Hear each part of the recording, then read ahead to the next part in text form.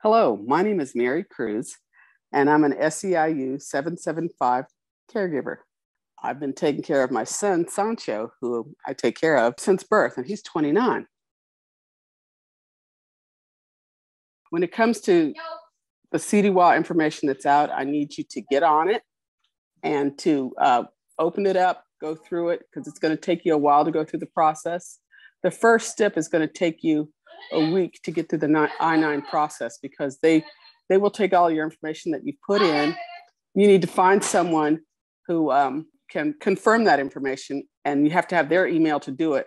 CDWA will email whoever you gave us permission to go to, and then that takes a week before they get back to you. It might seem like it's going to happen in a heartbeat. It's not. So you can't forget.